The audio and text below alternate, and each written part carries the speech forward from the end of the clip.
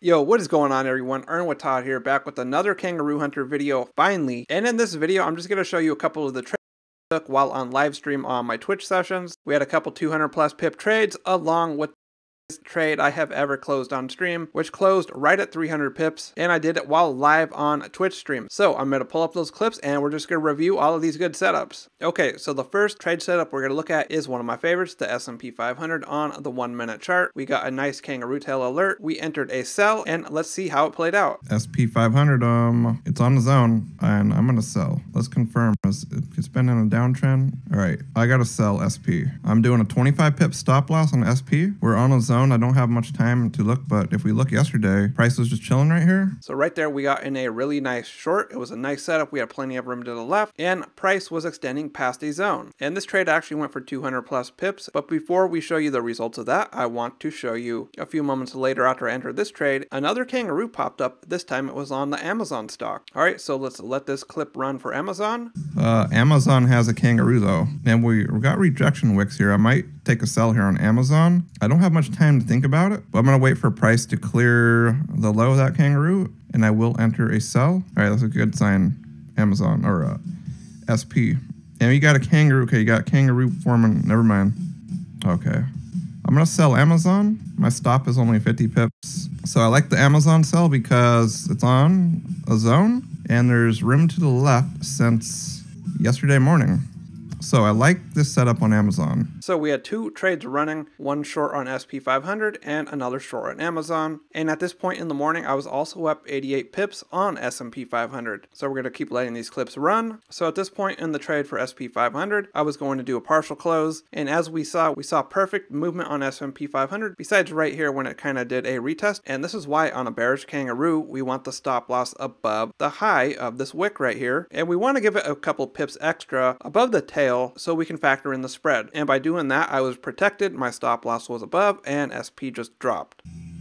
All right, I partial closed. I'm gonna move a stop above here. So we got one runner on SP, and I'll just do it all the way down here since we'll be following it. In case it just drops like crazy, you know? So I did a partial close on this setup and we left one runner. So in this clip, we were now approaching 200 pips. Fuck yeah, let's go. Let's keep going. How low can we go? I mean, I'm fucking 200 pips in profit. I might just bag it. All right, I'm bagging. I got a bag there, okay? It's been like 2 weeks since I've had a 200 pip trade, so I'm bagging it. We got in 213 pips on 2 micro lots. So right after I bagged at 200 pips, we were looking right away at Amazon, and at this point we were up 84 pips. And I was also considering the close because if we look down here, price had just retested down to the morning opening bell, and it looked like this was going to be a good point to close the trade. So let's see what happened.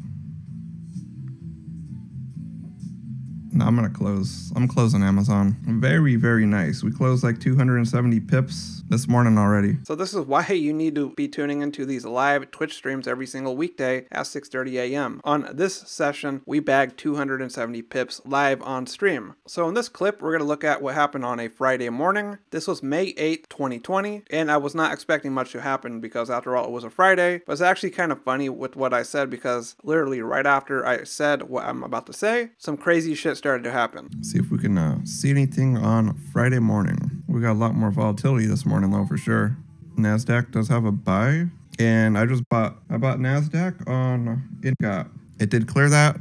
This tail does hit a zone, so let's see how it goes. Let me pull up INGOT. So this was actually a really good Kangaroo Tail setup because we can see that price on this tail actually extended past a zone, which is what we want. This was a support level zone, and as we see, there was plenty of room to the left, which is one of our #1 rules when we are trading these Kangaroo Tails. So in this clip, here is what NASDAQ did after we entered. Down here, we bought after this candle cleared the high of this Kangaroo candle, so our entry was right there. And by this time, we were up 177 pips, and I had moved my stops, so I could secure at least 50 pips.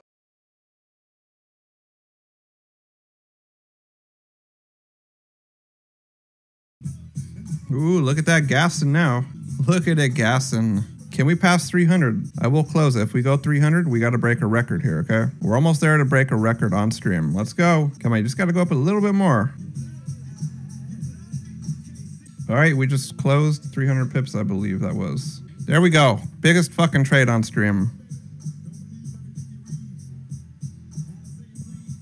So as you saw right here, this was the biggest trade I had closed on stream ever since I started about 6 weeks ago. And here we had a 300 pip trade. I mean, so there's not much to be said. Kangaroo tails do work when they're moving in the right direction, like this, of course. Do I win every single kangaroo tail trade? Absolutely not. But with patience and perseverance, you are going to catch these huge moves where you're catching hundreds of pips within minutes. You're not waiting days. So if you are strictly a Forex trader, do not be afraid to step outside of your boundaries and start trading these indices, especially on this broker called INGOT Brokers. I will have that link down in the video description. And also, the way we are entering these trades is by one reason and one reason only, and that is through the Kangaroo Tail indicator. It's like $17 a month. I've been using it every time I'm looking for Kangaroo Tails. It just makes it a whole lot easier because you're instantly being alerted when the Kangaroo Tails print. We're not having to search the charts, because if we're having like 10 to 20 different charts up, it's very easy to miss Kangaroo Tails, especially on the 1 minute chart. And I believe Kangaroo Tails are one of the easiest candles to trade, especially for a beginner trader, because we instantly know where to set our stop loss. We put our stop loss down on the low on a bullish kangaroo, which is right here. We put our stop loss down there. And for the bearish kangaroos, of course, we would be putting stop losses all the way on top of the wick. So as soon as these candles print, we know exactly where that stop loss is going. There's no guessing. And one of the other rules that we are looking for is the kangaroo tail extending past the zone? If the answer is yes, that is a valid kangaroo tail to enter. So with that said, I'll have a bunch of links down in the video description, including the link for the kangaroo tail indicator. So with that said, everyone, Earn with Todd is signing off of this video. As always, give me a thumbs up, like this video, drop some comments, subscribe to this YouTube channel so you can see all of my future kangaroo tail videos, all of my other trading videos, broker review videos, and everything else that involves trading. So everyone, check out those links, drop those comments, and I'll see you in my next video.